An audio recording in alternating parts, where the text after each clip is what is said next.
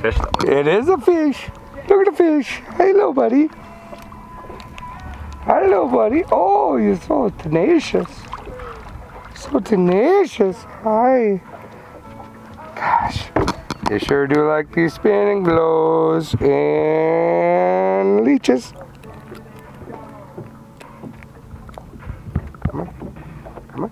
Get out of here. Here we got it. Future. I see you. Bye, buddy.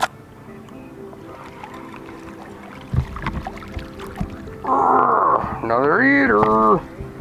Another eater. Whoa, I'm sorry. That's okay. Whoa, oh, oh. I'm sorry for hitting her. I'm sorry. Num num num num num num num num num num num num num num num. God, they're beautiful fish.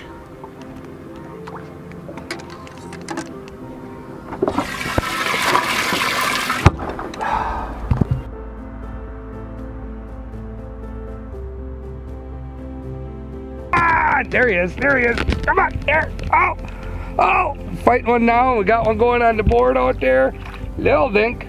They're just saying how it slowed down and then ding, ding, ding, ding. Both the, this one and the offshore started going.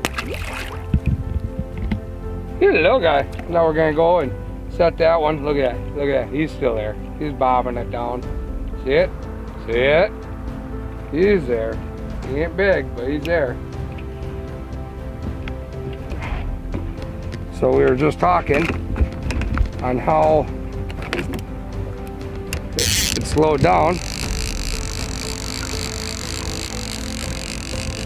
Oh, sure. Yeah, he's there. You see that? Also, you'll get the head tug on the flag a little bit. Like I said, he's not huge. Oh, that's a good. Oh no, no, no, no! That was a good fish. Oh, that was a good fish.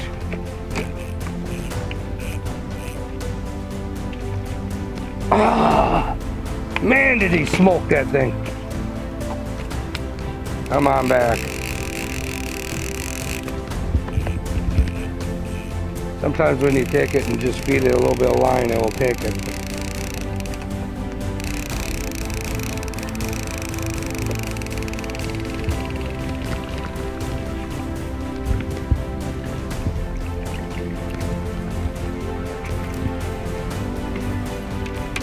There it is.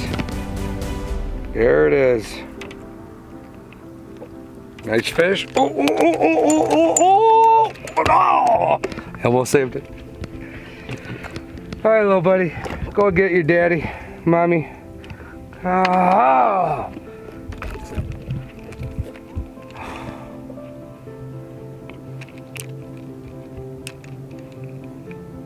It's a good fish. Stand down. Got some head togs. Hi, buddy. Hi. Oh. That one's gonna eat good. That one's gonna eat good. Look at that. Perfect size for eating. I think on that note, we're gonna take that one and we're gonna call it a day. We're gonna go and clean some fish, eat some lunch, but we're gonna go find some clear water. I'm gonna go swimming. Look at that. Look at that good eats.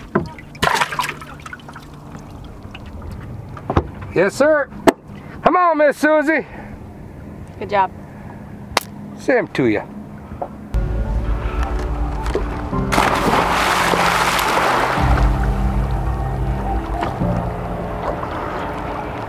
Feels good though. Ooh.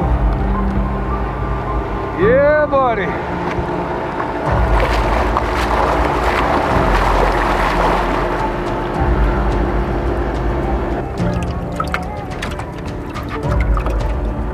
Beautiful. Just got the fish laying station over at Woodland, like I said earlier. Jumped in, got cooled off. Now we're drinking beer and air conditioning, and we're gonna get these things cleaned up, go get some lunch. So it was a fantastic day. There's 13 there. No doubt in my mind that, I mean, we threw a lot of fish back. We threw a lot of fish. And we quit by 1 o'clock. So it's one of them where we fished from 8 to 1. 3 people, could have had your limit. It was non-stop action all morning. A lot of people out there were struggling. You know, it was one of them where we talked to a lot of people. They were like, yeah, we got 1 or 2 and here and there. And we did really well. You know, we were using spinner baits, we were using spinning glows, we were using all that, trolling about 1.2, 1.4 miles an hour. Use bottom bouncers right on the bottom. You know, if you weren't touching bottom or ticking bottom, you weren't catching fish. Not only that, we missed some good fish. We missed a couple of really good fish. We got a couple of really good fish. You know, but these here are the perfect eaters. If you're gonna go somewhere and you're looking for, you know, your trophy fish, you can come here. We proved that yesterday. We got our 29. But you're not going to get a ton of them, okay? You're going to get a ton of these good eating fish. They're perfect pan frying, perfect deep fried fish, and there's nothing else to say. So I'm going to drink my beer, I'm going to get these things cleaned up, and we're going to be eating little num-nums pretty soon.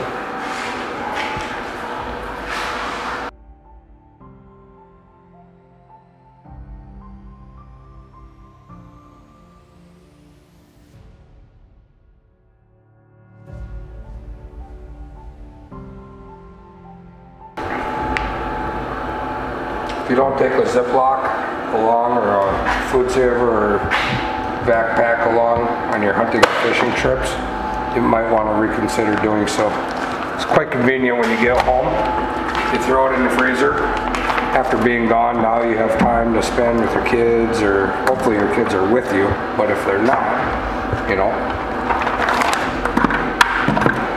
Because what really sucks is when you get home from a vacation and then you have to process all your wild game. You gotta take that time once you get home, when the trip is over.